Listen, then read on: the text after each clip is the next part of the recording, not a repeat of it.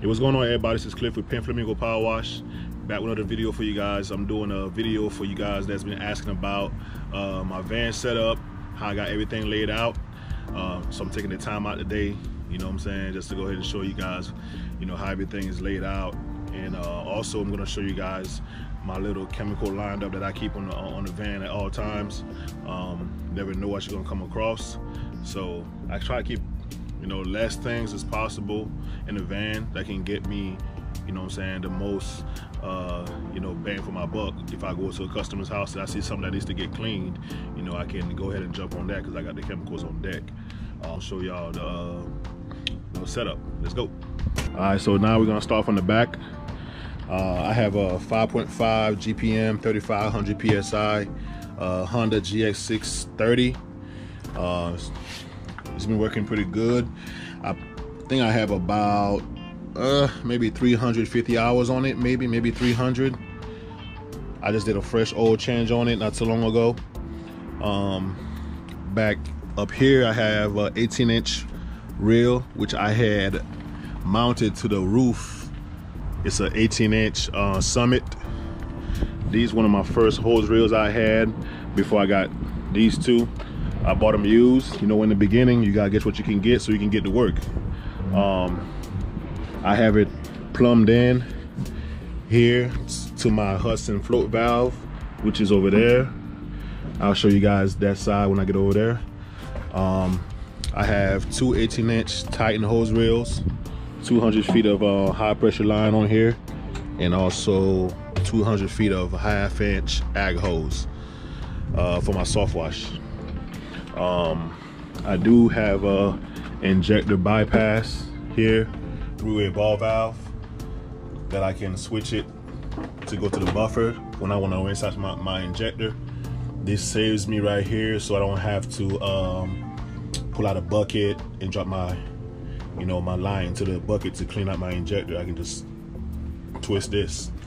So if I twist it this way, it's gonna pull out from this tank here, which is a 15-gallon tank. I keep straight SH in. This is my downstreaming tank right here. So but yeah, man, got the battery over here, my gas tank.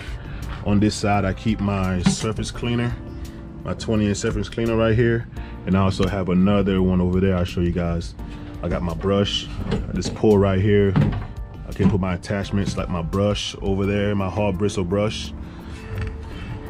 I can also use it for this brush here. It's like a gutter brush. I love it, man, because you can put it any way you want for whatever angles you want to use. I also got a small bristle brush right here. What I got back here? This is the gutter tool that I keep on here for my gutter cleaning. This thing right here is a lifesaver and a back saver. What else I got back here?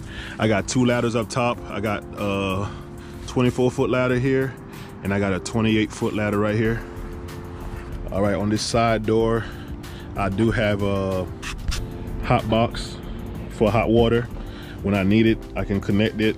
It does run off the generator, which I don't have in here. I only bring it when I need to use it. But I had this fabricated, so if I'm using it, I can pull the stack out and point it out the door, so all the soot and all that don't go inside the van. I have a 130-gallon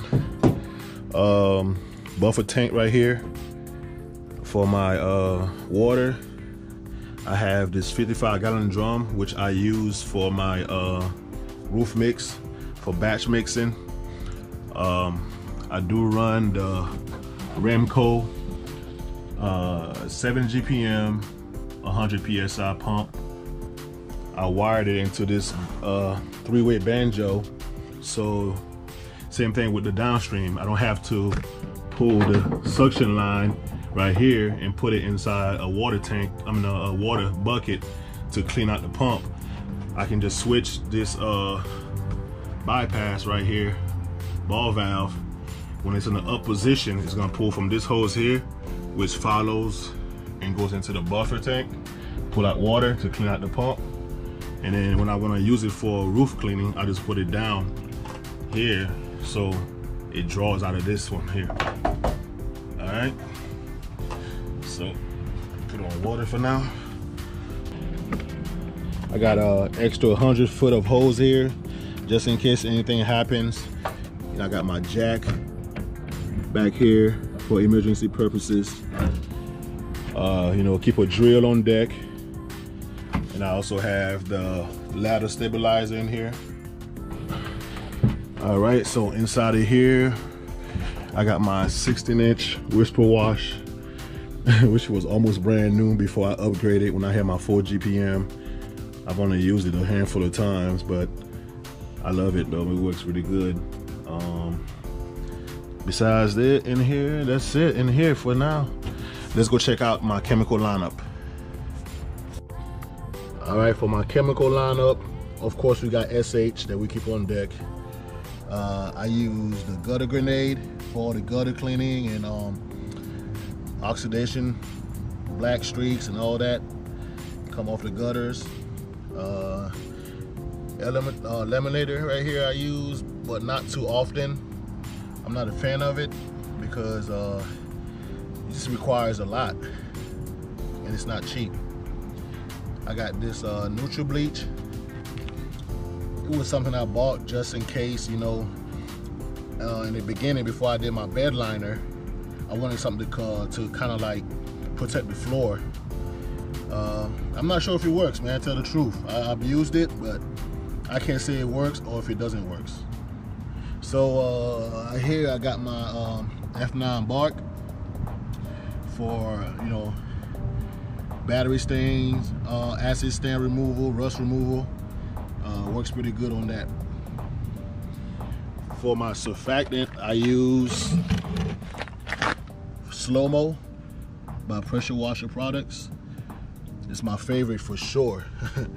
That's my to-go right here. Doesn't have a scent to it, but man, a little bit goes a long way.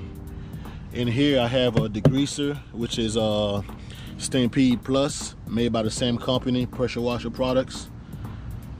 Got my gas tank over here, got some combs, and these are my tools over here I keep on here.